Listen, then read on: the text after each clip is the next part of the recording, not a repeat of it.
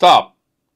Don't apply for a marriage green card case if you have a pending asylum case without watching this first.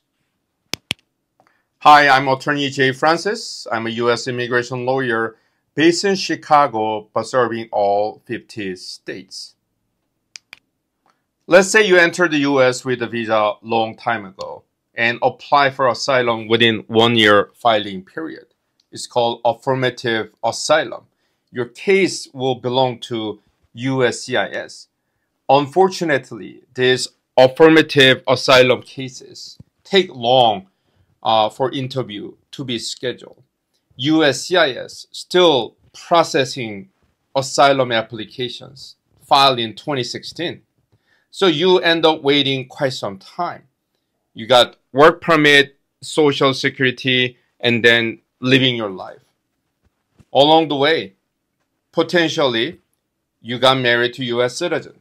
You're thinking about applying for marriage green card case while your affirmative asylum case is pending. Today, I'm going to talk about 3 important considerations when you have these 2 potential cases pending at the same time. Marriage green card case and affirmative asylum case. Number 1 consideration, your question would be, how long does it take? So I'm going to talk about timeline by using a real case. So foreign spouse enter with tourist visa, right? Apply for asylum. Affirmative asylum case with the USCIS. Pending quite some time. She had work permit and social driver license, living life, got married to U.S. citizen. In March of 2024, they apply for marriage green card case. They live in Wisconsin. And about 2 months later, USCIS scheduled biometrics, a little bit delayed. And 2 months later, USCIS gave our client another work permit, 5 years instead of 2 years, right? So cheaper than applying for work permit through asylum. In August 2024, USCIS scheduled for interview because they live in Wisconsin. It was scheduled with Milwaukee field office. On September 16, 2024, they attended interview together.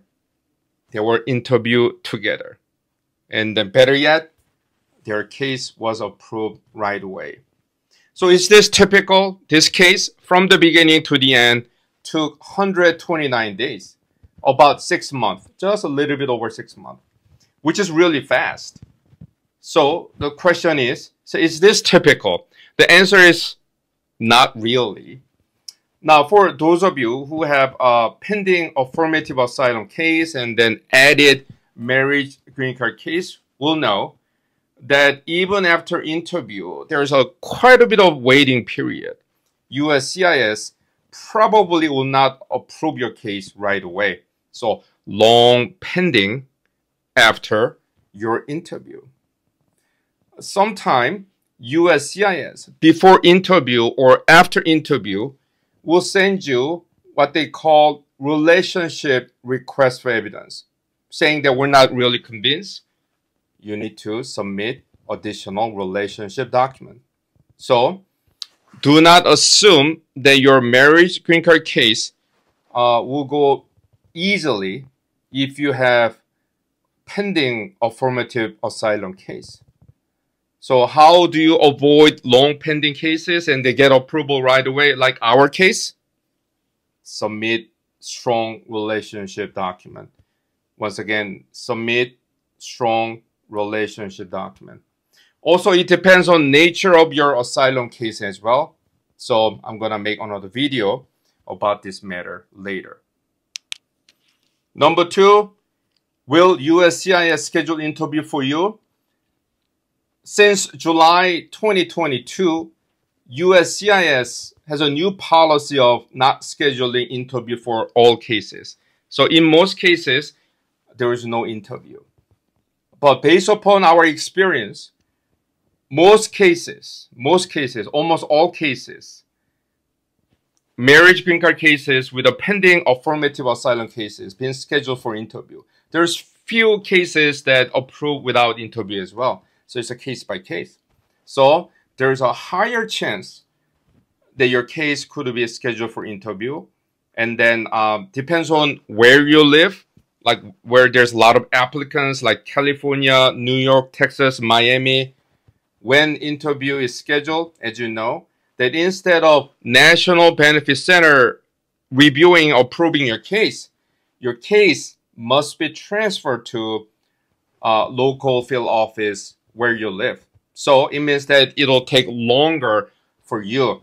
But in Wisconsin, our client didn't have to wait long. Like I said, from the beginning to the end, only 6 months. So it's relatively fast. So lengthier case processing time, interview, and in some cases, depends on nature of your asylum case and relationship conditions and supporting documents, you may be interviewed separately.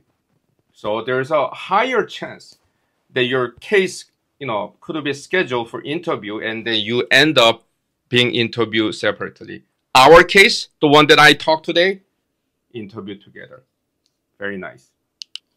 Number 3, about your pending asylum case. Do not withdraw your pending asylum case after you submit your marriage green card case. I'm going to repeat one more time. Do not withdraw your pending asylum case after submitting your marriage green card case. You may think that, well, my asylum case is okay. I got work permit. I'm working legally. I have a social. I have a bank account, all this. And then, well, I have a better case. We have a good relationship. So I don't need asylum case. And then you contact USCIS or ask your attorney who help you prepare and submit your asylum application to withdraw it while your marriage green card case is pending. Not a good idea, because when you withdraw your pending asylum case, USCIS, which will review your pending asylum case and then pending marriage green card case, may think that your asylum case was not strong. Even may think that it was fraudulent. It's a fake asylum case, so that you can stay and then get work permit. Watch out. Watch out. Watch out. Don't do it. Don't do it. So what do you do when you have this pending asylum case and marriage green card case? In most cases, when the USCIS approve your case, the USCIS will contact you to see whether you'd like to continue your asylum case. Let USCIS contact you and let them withdraw your application. Not you, not you. I'll come back to these topics. Defensive asylum cases, affirmative asylum cases with this pending marriage green card case. Again, thank you so much for watching. Once again, I'm Attorney J. Francis. I do YouTube Live on every Thursday, 5 p.m. Central Time. And I do TikTok Live on every Tuesday, 5 p.m. Central Time. Thank you so much for watching this video. Thank you.